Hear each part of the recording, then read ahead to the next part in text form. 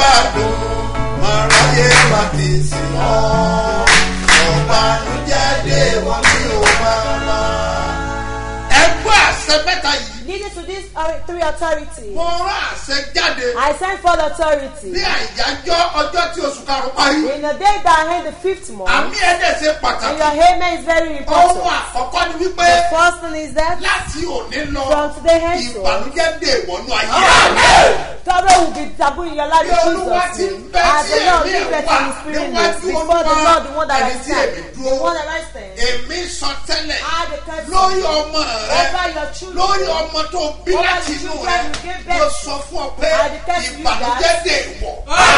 Sorrow will never be your portion. portion. Lórí iṣẹ́ rẹ. Over your iṣẹ́ tó ń business. ṣe. The business of job you are doing. Iṣẹ́ òjò rẹ. That your daily Iṣẹ́ work. ọ̀la rẹ. That your rich work. Láti òní lọ From today henceforth. ìbànújẹ́ dé ìwọ̀. Sorrow will never come Ẹ̀yin upon tẹ̀ ń you. ṣe program Those ẹ̀kúṣẹ́. of you that share this Mo program by gbàdúrà lórúkọ I Jésù. pray in the name of Láti Jesus. òní lọ From today henceforth. àṣìlẹ̀kùn ayọ̀ fún ọ. The door of joy is open for you. Bí oṣù yìí ṣe ń parí. As this month comes on àti end, kílọ̀sì ilẹ̀kùn tí ìbànújẹ́ gbà you wọlé. know the door where sorrow comes in. Àwọn ìbànújẹ́ oṣooṣù. There is monthly sorrow. Ẹkún àdásùn. Silence crying. Omijé tí ò kì í farahàn. The tears that will not Láti manifest. òní From yìí today henceforth. àti ilẹ̀kùn ẹ̀ pátápátá.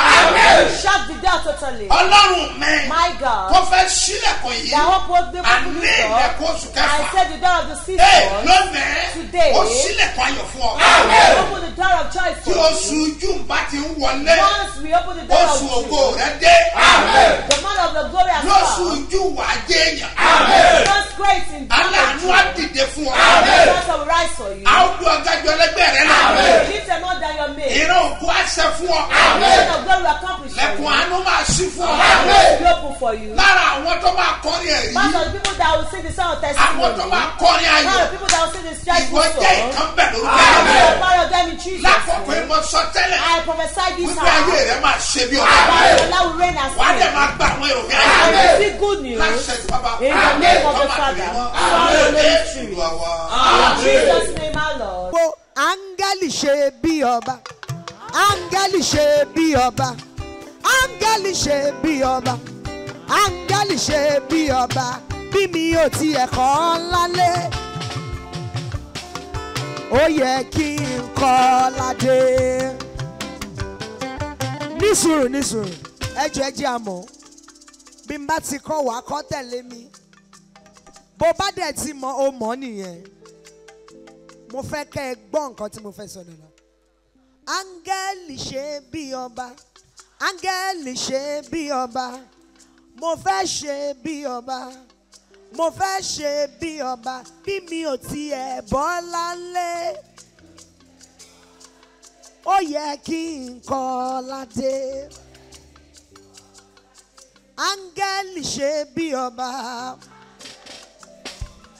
Èmi náà fẹ́ ṣe bí ọba, bí mi ò tiẹ̀ bọ́ lálé, ó yẹ kí n kọ́ ládé. Bó bá réyàn kan lórí ìjókòó, ó máa ṣe bí ọba lójú ẹ̀ lọ́dún. Pariwo pé áńgẹ́lì ṣe bí ọba.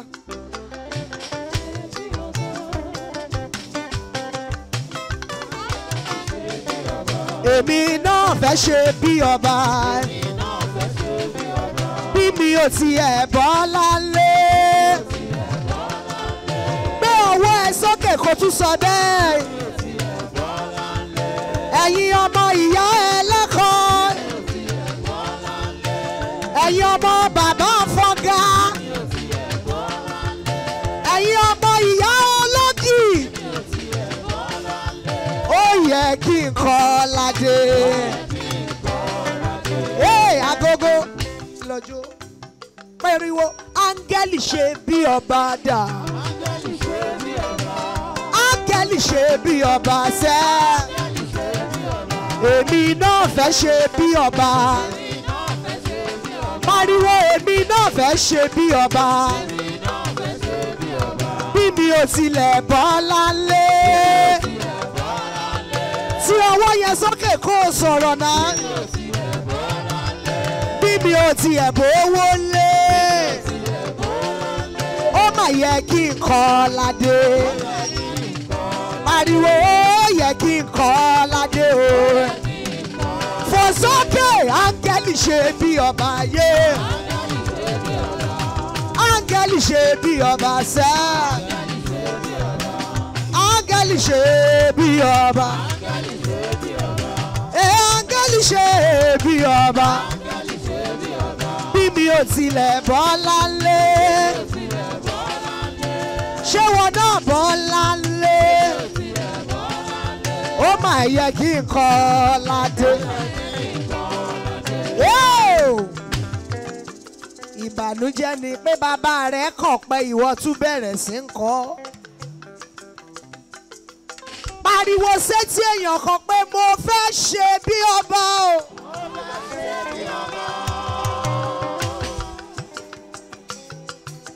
Gbogbo èèyàn kan ni mò ń bá sọ̀rọ̀ torí lẹ́yìn eléyà fẹ́ lọ́jọ́. Áńgẹ́lì bàbá mi ṣe bí ọba. Ó ní èèyàn 3,000 lórí gbọ̀ngàn yìí. Kí February tó parí ó máa rìn wọnú ààfin ògo ẹ lọ. Orin yẹn kú ẹ̀ẹ̀mejì tó bá rẹ́ni tí ò dìde lẹ́gbẹ̀ẹ́ kúrò lẹ́gbẹ̀ẹ́. Torí ayé ọ̀tọ̀ọ̀tọ̀ lẹ́jọ́ wá. Wàá gbẹ́sẹ̀ méjèèjì sókè. Áńgẹ́lì ṣe bí ọba dà. Áńgẹ́lì ṣe bí ọba. Èmi náà fẹ́ ṣe bí ọba. Èmi náà fẹ́ ṣe bí ọba. Bí mi ò tilẹ̀ bọ́lá lé. Bí mi ò tilẹ̀ bọ́lá lé. Ó máa yẹ kí n kọ́ ládé. Sọ pé bí mi ò tilẹ̀ bówó lé. Mo ní tí mi ò bówó lé. Ó máa yẹ kí n kó owó dé. Ó ní ó máa yẹ kí everybody. Mo sọ àsọtẹ́lẹ̀. Ìrì ọ̀rọ̀ ó máa sọ lórí ayé ẹ̀. Ìrì òwúrọ̀ o kó máa ṣẹ lórí ayé mi. Ìrì òwúrọ̀ o. Gbogbo bá jáde lọ, àwọn ẹni ìbùkún ló máa bá pàdé. Bọ́bí tí ẹ bá rìn sí lẹ́gbẹ̀ẹ́, ẹni tí ó máa ṣàánú yín, lórúkọ Jésù, ó yẹ lọ pàdé o. Fún mi àdúrà Gbogbo bí kọ́ lọ́wọ́ láyè. Mo sọ àsọtẹ́lẹ̀. Ìrì ọ̀rọ̀ ó máa sọ lórí ayé ẹ̀. lórí ayé mi kò ṣe ní òwúrọ̀ mọ́. Lórúkọ Jésù, ìbò mi ni láti òkè ọ̀run o.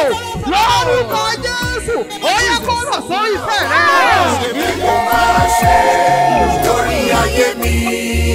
Ọlọ́run ìrì òwúrọ̀ kó máa ṣe lórí ilé mi.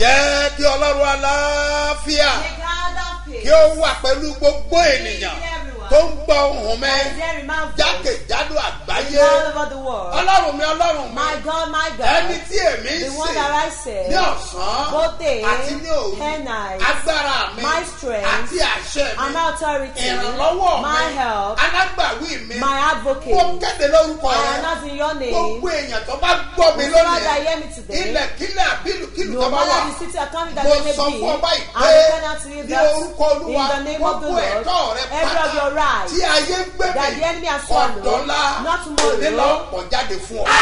is vomited to you today. Ogún ìbí rẹ tí wọ́n gbé That's your birthright that has been bí swallowed. ìwọ bá gbàgbọ́ If you o believe, àní kò dọ̀la I say it's not tomorrow. òní lọ pọ̀ jáde fún ọ. Vomited to you in Oṣù Jesus' mẹ́ ò name. gbọ́dọ̀ gbé ẹ̀rí rẹ The mi. month of God swallow your testimony Òkèlè yára in the name of Jesus. lórúkọ Jésù ó yá gba ẹ̀rí rẹ. Gba ẹ̀rí rẹ. Gba ẹ̀rí rẹ. Gba ẹ̀rí rẹ. Gba ẹ̀rí rẹ. Wà á dẹ̀ ṣe bí ọba. Jésù Olúwa wa. In Jesus' name, our Lord. Orúkọ mi ò yí Mine padà. never changed. Apostoli He's the apostle. Dr. SMO Mustapha JP Baba Ṣebí Ọba láti ìjọ Seed of Christ Golden Church Land of Reality tí olùjọ wà ní Gbáremú Ìdíòbí Airport area ní ìlú Ìbàdàn. Ó tún ti yá òní ìlú fún wa pẹ́, Baba Ṣebí Ọba tún bọ̀ ó. 72 hours marathon prayer, ẹ̀tún yáyá máa bọ̀ wá o. Testimony máa pọ̀ rẹpẹtẹ. My birthright. Olúwa gbogbo ìbí mi fún mi padà lọ́wọ́ àwọn alágbára tó gbogbo ìbí mi sọmi ara. Ó tó kẹ́ ogun ọ̀run ẹgbẹ̀jà mi jà. Àdúrà yìí ni yóò gba inú gbogbo èèyàn. Nínú ìpàdé àdúrà ló fún wa. 72 hours marathon prayer. Tó wáyé lọ́jọ́ mẹ́ta tó parí oṣù kọ̀ọ̀kan. My birthright. Ogun ìbí mi là kórí tóṣù méyì o. Gbogbo ẹ̀yin tẹ́ fẹ́ gba ogun ìbí yín padà lọ́wọ́ àwọn ajẹ́gàba láyé ẹni lórí. Ó yẹ tuyaya máa bọ̀ nílùú fún wa pẹ́ kájọ gbàdúrà.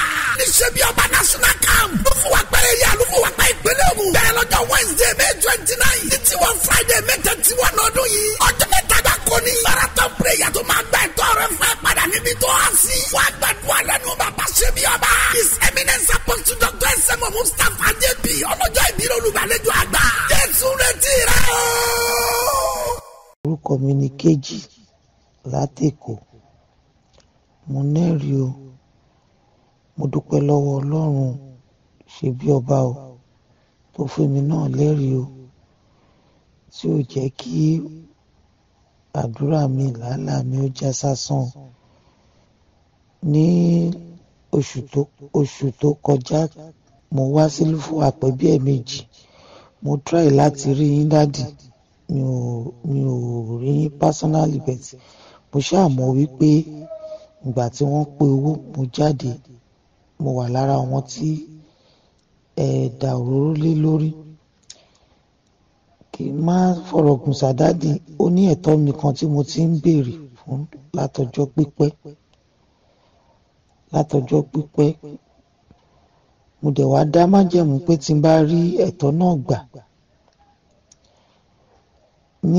Mo rántí pé lálẹ́ ìṣòro ní Lúfúwà ẹ pé àwọn kankan jáde ló mi ò jáde ṣùgbọ́n mo dá májẹ̀mú wípé tí Ọlọ́run bá gbọ́ àdúrà mi tí n bá rí ẹ̀tọ́ mi gbà Ọlọ́run ti ṣeun fún mi ju gbogbo ẹ̀ lọ.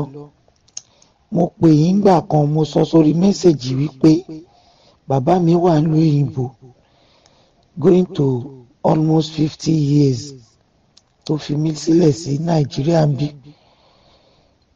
Mi ò gbọ́ ń pa wọn rárá for very long time but later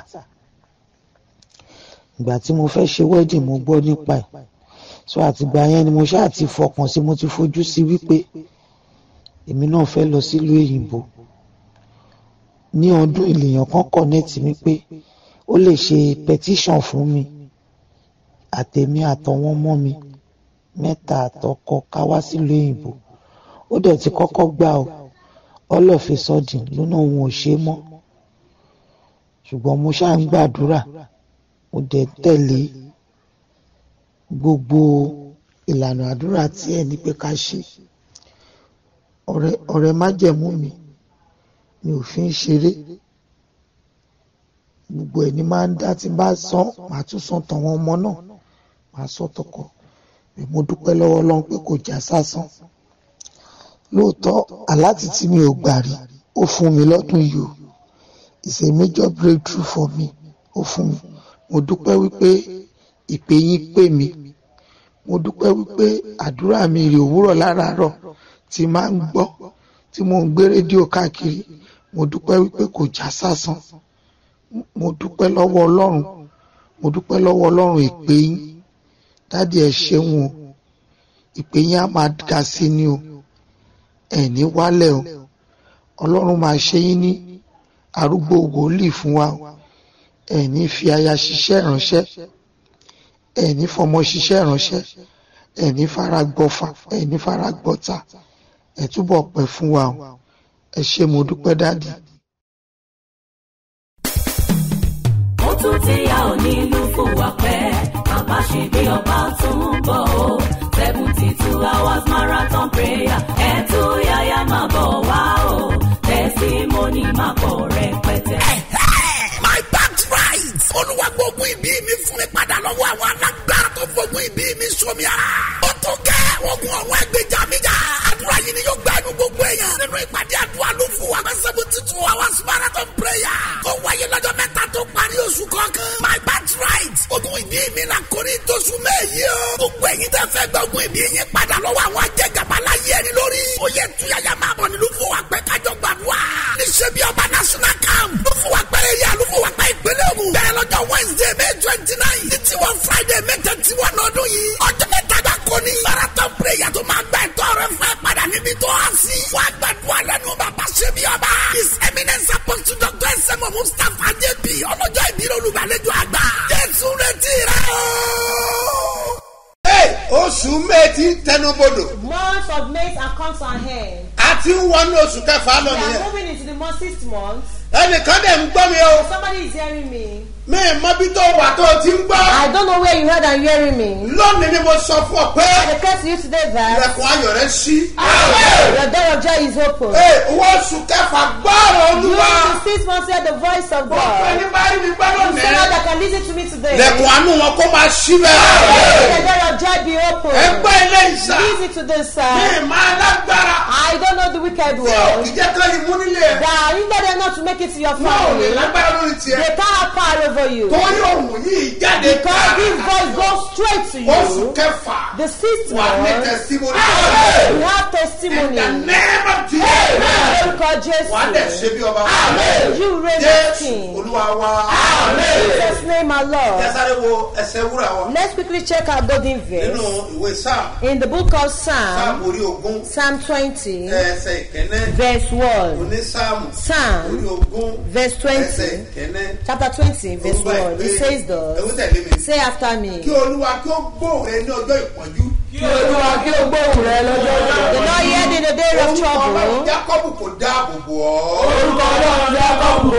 The name of the Lord God of Jacob defend you. At the second time will change Torí you. ọ̀rọ̀ agbára ni. Because a mighty Ẹ̀wọ̀n word. Bíbélì wí àjọ yìí. But we are talking about what the Bible says. We'll change it and say after Kí me. Olúwa kí ó gbóhùn mi ní ọjọ́ ìpọ́njú. Let the Lord hear me in the day of Orúkọ trouble. Ọlọ́run Jákọ́bù kò dáàbò bò mí. The name of the Lord God of Jacob defends me. That is how we read it 1, together. 2, go.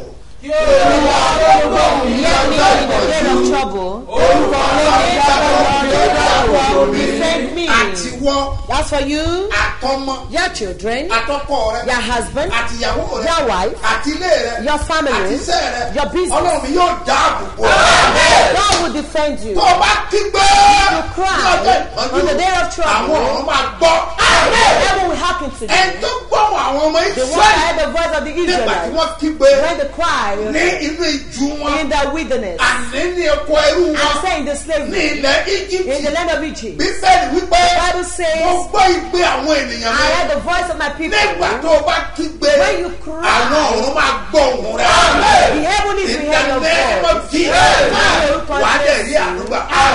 Wà á ṣe bí ọba. Wọ́n lọ́jọ́ bí òní. Also the brother Olúwa ní celebrate. anniversary. People celebrate when Lórúkọ Jésù, the name of Jesus. lẹ̀kùn àánú rẹ sí. The door of joy is open. ìgbéyàwó rẹ kó gbádùn ńlá. Why you receive great ohun sickness? tí o nílò fún ìgbé ayé That's rẹ, all you need for your fún life. ìgbéyàwó rẹ, For your marriage. fún àṣepé, For your lórúkọ perfection. In the Jésù name of Jesus. àjọ̀dá rẹ fún ọ. It's released wà á to dẹ̀ sí you. bí ọba. Reign as Happy king. birthday Ọkọ ọjọ́ ìbí. and happy wedding Ẹsùn anniversary. kan ẹgbéyàwó. Lórúkọ Jésù In the name of wà á rí Jesus. àánú gbà.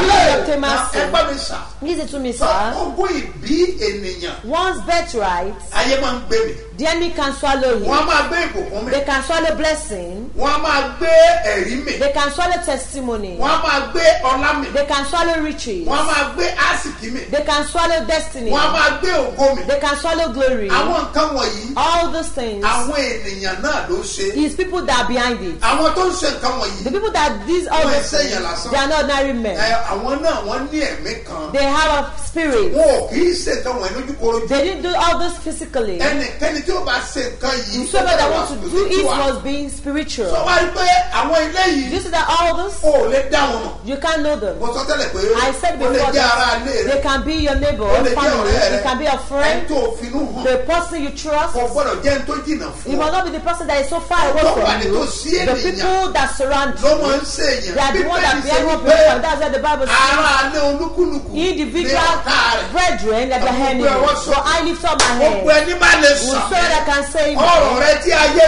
gbé your mẹ́. riches are where that you are Lórúkọ taken away in the name of Jésù, Jesus. àkọ́jáde. Please vomit it. Lórúkọ ìpínlẹ̀ In the ọ̀hún name of kọjáde. Jesus. Ó yá máa gbà. Ó yá máa gbà. Ẹ sáré dìde. Quickly rise up. Lórí òun ló máa ń ṣẹlẹ̀. Because it took place at the midnight. Irú àyájọ́ òní In a day like this, tí oṣù parí. that ends the month, Ayayayayaya. Ọgọ́rùn ènìyàn multitude of ní àwọn people, arábí máa fi sí. these people wọ́n bẹ̀ wọ́n wò. Wọ́n ire tó ń bọ̀ ní The Júù. goodness that is coming from Òun them náà in the fẹ́ máa month of June, gbà they kó want sí to kan. take it away. Ó There's ti no doubt ṣẹlẹ̀ it has been happening Ó ti wà before. láti fi kọ́ And sí. that's how it is in the Ó ń bẹ beginning. nísìnyí. Thus now, Bẹ́ẹ̀ náà ni ó mú and now orí. it will be forever. Torí pé o ò lè pa òkùnkùn rẹ̀. Because you cannot erase that. Ọlọ́run separate ẹ̀. God has separated Ó it. separate He ìmọ́lẹ̀ separated life pẹ̀lú òkùnkùn. from darkness. Òkùnkùn wà láàyè And darkness is tiẹ̀. on his own. Òkùnkùn wà láàyè tiẹ̀. Ìmọ́lẹ̀ náà wà láàyè Darkness tiẹ̀. lies. Kálukú ń ṣe tiẹ̀. Individual they operate on Ṣùgbọ́n each má other. gbàgbé pé But don't forget that òkùnkùn kò lè borí rẹ̀. darkness can never Ní ìwé comprehend it. Jòhánù That's wí what the book of John ní orí says ìpínlẹ̀ in the chapter 1, karùn-ún. verse 5. Òkùnkùn kò lè borí And ẹ̀. darkness could not So tí comprehend it. ìmọ́lẹ̀ bá dá dúró. If light is on its Òkùnkùn lè own, borí ẹ̀. darkness can never overcome Ìmọ́lẹ̀ it. náà sì And the mọ́lẹ̀. light shines. Òkùnkùn kò sí And lè darkness borí cannot ẹ̀. comprehend So it. ó lè parẹ́. You cannot erase it. Òkùnkùn wà láàyè Darkness is tiwọn. on their own. Ìmọ́lẹ̀ wà láàyè While tiwọn. light also, Olúkúlùkù dá dúró ni. they are separate. Ẹgbẹ́ ilé ìta. Listen to the sound. Àwọn eléyìí. All those. Wọ́n lè ní ipá láti ṣe jàǹbá They ènìyàn. have power to implicate or affect one's life if they are not enough stand firmly in the life. Stretch your hands to Mo us. súre lórúkọ Olúwa. I bless you Àdúrà in the name mẹ́ta of tó Jesus. fẹ́ gbà. Every prayer point Lórúkọ Jésù ọmọ in the àti name of ọ̀sílẹ̀. It will set Ẹ you free. lórúkọ Jésù nígbà Call the name of mẹ́ta. Jesus three Wà times. wá pariwo. And you will shout. Ọ̀rọ̀ mi tí ayé gbé mi. My word that the enemy has Ó yá swallowed. kọjáde fún mi. Vomit it to me. Ó yá tó a. Ọ̀rọ̀ Jésù. Ọ̀rọ̀ Jésù. Ọ̀rọ̀ Jésù.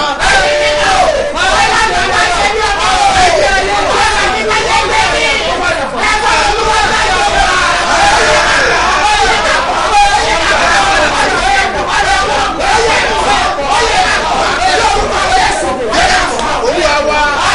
Jesus' name, our Dúró Lord. àwọn àdúrà báyìí. Some prayer Èmi máa like ń fi this, tàrà gbà. one will pray with zeal. Ogún ìbí mi tẹ́ gbé mi. That word has been swallowed. Ẹ̀yin ìjọba òkú. Oh, kingdom of Ó darkness. pàṣẹ lórúkọ I Jésù. decree that Ó name yá of Jesus. kọjáde. Vomit Gbogbo agbára ó yá dùn á.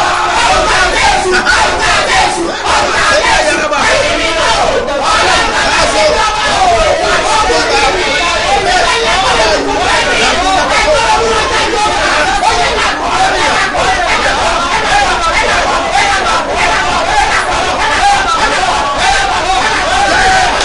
Olúwa wa. Jesus' name, our Lord. The third time, Mo máa tún sọ fún un. I will tell you. Ẹ gbọ́ ọ̀rọ̀ Olúwa. Hear the voice of God. Gbogbo ìjọba òkú. Every kingdom of darkness. Ọrọ̀ àtàsíkì mi. My words and destiny. Ọlá mi. My riches. Ọmọ mi. My children. Ògo mi. My glory. Àṣeyọrí mi. My success. Ẹ̀rí mi. My testimony. Tẹ́ ẹ ti gbé mi. Shall be Ó swallowed. yá ìrísí ẹ̀. Let your Ó dead. yá wá. Ọ̀rọ̀ Jésù. Ọ̀rọ̀ Jésù. Ọ̀rọ̀ Jésù. Ẹ̀mí mi náà.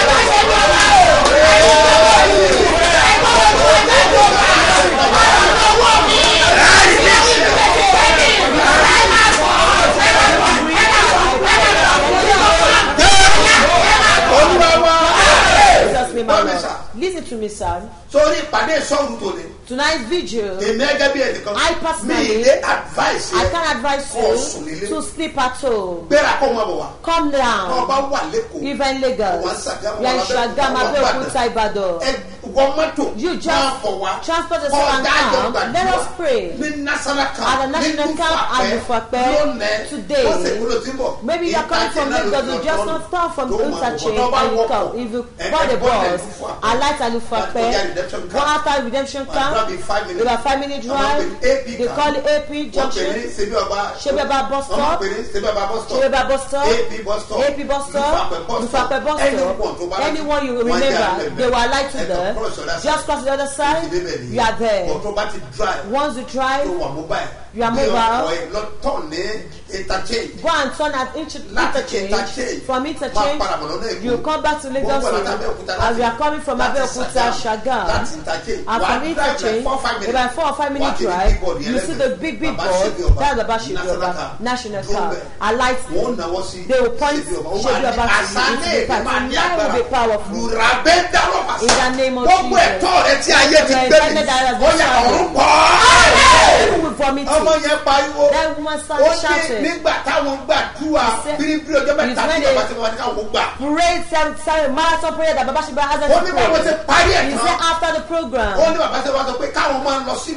Baba Shiba asked them to return back to the city after the fasting of 7 days. She went back to her village. She cited her grandmother. Grandmother screamed. What happened? She said she vomited. She vomited 3 times and said that she has vomited a testimony for her. That I have vomited a certificate for you. And the certificate is also is not lost. It's different to the Baba man that we went to that Rab just said the certificate. The certificate is intact. It's very clean. But it's the kingdom of darkness. It's a grandmother that swallowed after university. She could not do anything, no job. Even if she gets a job, just 3 months, they will retrench her. She doesn't have certificate. It has been swallowed. Let everyone listen to me. You can say amen. Today, I is committed to you. Tonight, what they do is that once it's 12, that will move into new month. They begin to operate and visit people in their dream. They visit them. What did they want? They want to take the contribution of the new month. They want to swallow their glory. The connection of that month, they want to take it away. Once it separates like that, the person will just spend that month like that. What is it? This will be for them to get the good and something will just happen. Therefore, you may be just happen. The secret of prayer is there are 2 things I will do for you tonight. The first thing is that please, the first thing I will do for you is that I'll give you that zip oil. I'll give you. You must zip your entitlement. Secondly, I will give you that bread. Yes. Those bread, all the bread that the enemy has swallowed, you want to vomit it and restore to you. You want to renew your destiny. They do release it back. Look at the book of Job chapter 20. It can be restored back to his prayer. One prayer gets to where prayer is. Miraculously will take place. The book of Job chapter 20 verse 15. What happened? The Bible says he has swallowed witches. By force, Pẹ̀lú ìpani. What did I say? By force, Pẹ̀lú ìpani. You see Paul and Silas. He's not ordinary that the door was just open. He's not ordinary. Authority pass authority. Power to pass power. Peter accepted. These are the people that bring down in prayer. The angel descended from heaven and one miraculously. And the door was just open. Even the chains was broken. That's not what they call prayer. People will be powerful. Read the Bible. Ọlọ́run yóò pọ̀ jáde kúrò láti inú rẹ̀ wá. Ọlọ́run fúnra ẹ̀ ló máa pọ̀ jáde. Á lè release ẹ̀ fún ẹ. Wà á rí pé ìgbé ayé ọ̀fun máa gbé. Visa wọn gbé mi ní. Yóò yàn fún ọ. O ìwé ìgbà tó ti dé bẹ́sì. Tí mo ní ṣe ẹgbẹ́ mi sà. Ní pásítọ̀tì dání. Ó máa ní agbára. Òun wojú ọ̀la fọ́ọ̀mù. Àwọn kan ló bí lọ́mọ rẹ̀ mi. Máa bọ̀ lásàlẹ̀ wọ́n á fún dání. Onígbà lé. Ó máa lé. Ẹ tẹ́wọ́ bá ìsà. your head. ọ̀rọ̀ tẹnu mi jáde gbogbo ẹ̀yin tí ayé ti gbé ọ̀rọ̀ rẹ̀ ìbùkún àbí ọmọ rẹ̀ protection bí wẹ̀ visa rẹ̀ ni mo pàlàsẹ̀ ó yẹ gbà padà báyìí pẹ́pọ̀ gbà lóòkọ́ ọjọ́ ó yẹ gbà ó yẹ kó gbà. It's got 3 days today. Wákàtí ọjọ́ mẹ́ta níwájú Olúwa. That's it. We are ready back to Ibadan. Tomorrow morning, ọjọ́ kìíní, it will be powerful. You see how? What that we share. Once we share the hall in Lagos, Alufape, after sharing, I will go on with it. I'm ready to Ibadan. Yes. You must not take from this one. Yes. On Sunday, I'll give you 2 bread. For some blessings. I'll give to you. Ẹgbọ́n mi sà, àánú gbé ayé rẹ̀ dìde.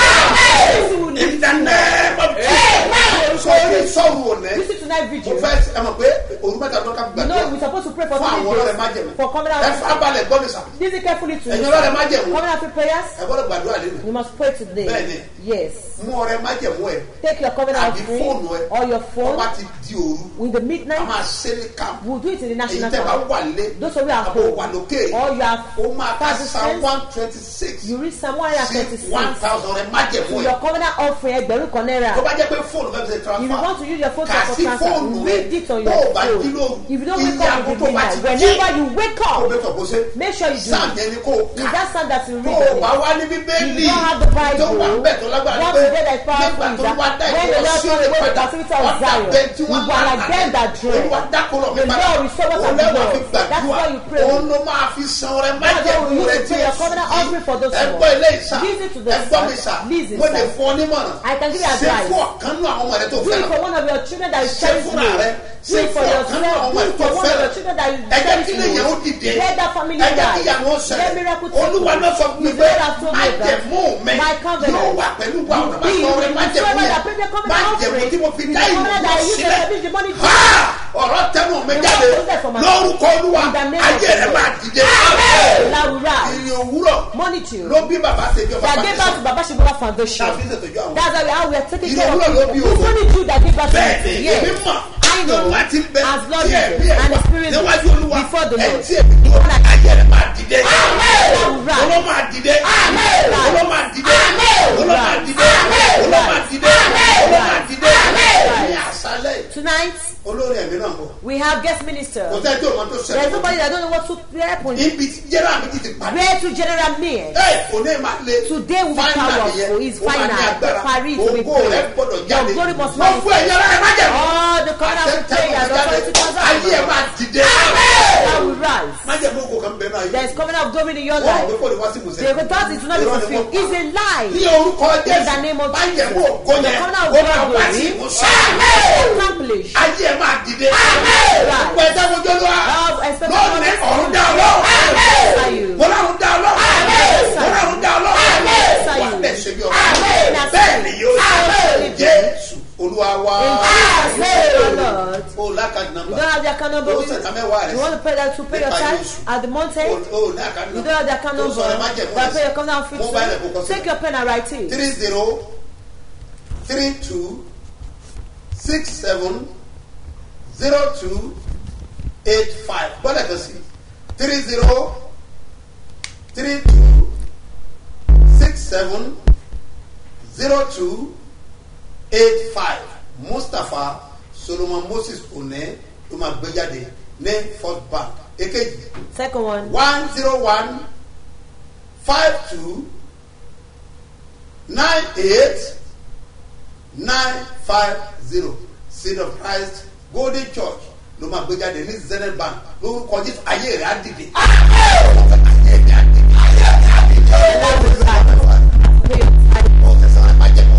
I sow your seed. I pray.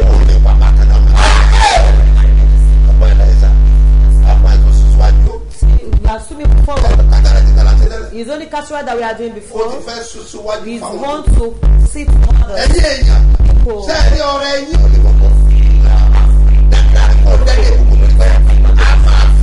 Because we use your offering to manifestation to a ti fi ọrẹ yìí tọ́jú àwọn aláìsẹ́.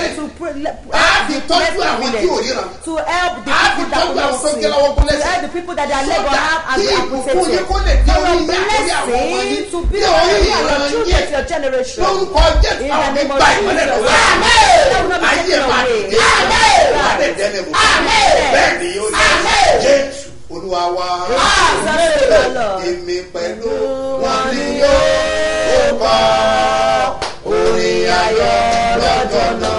Èmi pẹ̀lú wọn ni. Èmi pẹ̀lú wọn ni yóò kọ́ orin ayọ̀ lọ́jọ́ náà. Orin ayọ̀. Orin ayọ̀ tí ọba ògo. Orin ayọ̀ tí ra padà. Èmi pẹ̀lú wọn ni yóò kọ́ orin ayọ̀ lọ́jọ́ náà. Mo gbàdúrà. I pray. Èmi àti wọn. You and I. Àní sọ lẹ́nu. Àmín. Àní sọ lẹ́nu. Àmín. Mo bless àpẹẹrẹ bàbá. I bless the symbol of Mo rí faith. pẹ̀lú I saw the Jésù. blood Bóyá of gbá ìyanu. Miracle. Tó fẹ́ yẹ The gẹ́gẹ́. miracle is Bóyá bá. miracle. Bóyá bá. Bóyá bá. Jésù àṣẹ. I command Gbogbo àtàgbára every ìsàn. forces Ẹ jáde. Jésù wọ̀ sàn. Jésù wọ̀ sàn. Jésù wọ̀ sàn. Jésù bẹ̀ wò. Ẹni rẹ̀ dìde. Ọ̀dà ńlá. Lónìí Jésù parí. Gbogbo ẹ̀kọ́ rẹ̀ dídé níbẹ̀. Ó yá gbá. Láìní amúdẹ́nì jìnnà. Wọ́n pàṣẹ. Ire rẹ̀. Ẹ̀tọ́ rẹ̀. Ìbùkún rẹ̀. Tó kù ní oṣù yìí. Ó yá gbá. Wọ́n lè ṣe bí ọba. Jésù Olúwa wa. Face somebody. Ìdánilójú pé. Testify. Ó tún ti yá ò nílùú fún wa pẹ́ bàbá ṣe bí ọba tún ń bọ̀ ó 72 hours marathon prayer ẹ̀ tún yáyá máa bọ̀ wá o testimony máa pọ̀ rẹpẹtẹ. My birthright. Olúwa gbógun ìbí mi fún mi padà lọ́wọ́ àwọn alágbára tó gbógun ìbí mi sómi ara. Ó tó gẹ́ ogun ọ̀run ẹgbẹ́jà mi jà. Àdúrà yìí ni yóò gbá inú gbogbo èèyàn. Nínú ìpàdé àdúrà ló fún wa. 72 hours marathon prayer. Tó wáyé lọ́jọ́ mẹ́ta tó parí oṣù kọ̀ọ̀kan. My birthright. Ogun ìbí mi là kórè tó sún méyì o. Gbogbo ẹ̀yin tẹ́ fẹ́ gbọ́ ogun ìbí yín padà lọ́wọ́ àwọn ajẹ́gàba láyé ẹni lórí. Ó yẹ tuyaya máa bọ̀ nílùú fún wa pẹ́ kájọ gbàdúrà. Níṣẹ́ bí ọba national camp. Ló fún wa pẹ́rẹ́ yà ló fún wa pẹ́ ìpínlẹ̀ Ògùn. Bẹ́ẹ̀ lọ́jọ́ Wednesday May 29. Ní tiwọn Friday May 31 ọdún yìí. Ọjọ́ mẹ́ta gbà kó ní. Marathon prayer tó máa gba ẹ̀tọ́ rẹ fẹ́ padà níbi tó há sí. Wọ́n á gbàdúrà lẹ́nu bàbá ṣe bí ọba. His eminence apostle Dr. S.M. Mustapha J.P. ọlọ́jọ́ ìbí olùgbàlejò àgbà. Jésù retí rẹ o.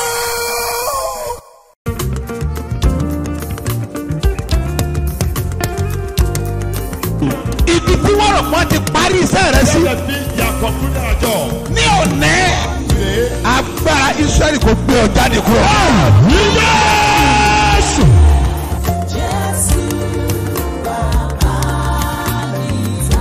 Bí Jésù bá ti dé, ọjọ́ yẹn ni ìtàn ẹ̀ yí padà. Ní òní, wàá gbàlejò Jésù. Jésù.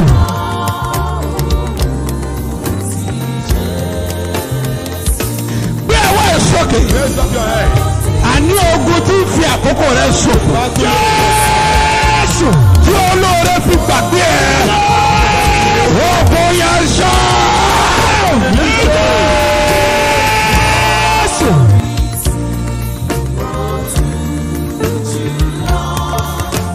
Mẹ́sẹ̀lẹ́bọ̀ dàkàdàbù yàtàbà táàríà. Pọ́ọ̀ríà dàmọ́lẹ̀ kẹ́dọ̀ ọ̀ṣà. Wàtúrí mi nù ká pọ́ọ̀ríà. Kọ́ba lanta bọ̀ṣẹ́rìà gbogbo ogun tí fi àkókò rẹ̀ ṣòfò lórúkọ Jésù òfò yẹn wọlé. Jésù ogun tó jà bàbá ẹ̀ Jésù ogun tó jà ìyá ẹ̀ Jésù wọ́n lè fàkókò wọn ṣòfò Jésù wọ́n lè tún fara hàn ní ayé rẹ̀ Jésù èmi dúró bí wòlíì Ọlọ́run àlàyé mo sọ̀rọ̀ bí ọ̀kan náà àwọn àpòstélì tí a fi iṣẹ́ ìran lórúkọ Jésù wọ́n pa á ní àṣẹ ogun yẹn kó fi lẹ́dàánù Jésù.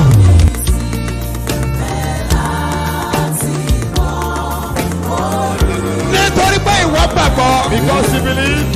Mo pa ní àṣà. I decree. Ogun tí ń jà lé bàbá rẹ̀. Ogun tí ń jà lé màmá rẹ̀. Ogun tí ń jogún níbẹ̀ yẹn. Ẹ̀pin náà dànù.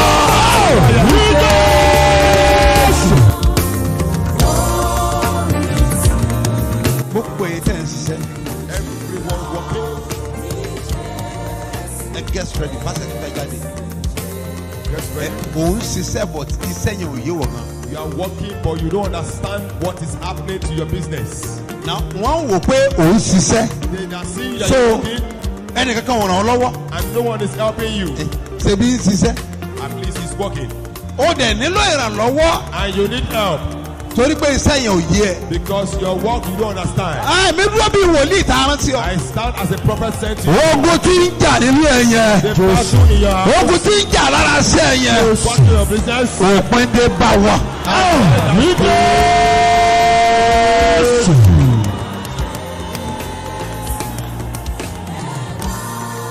Paeli gasanda.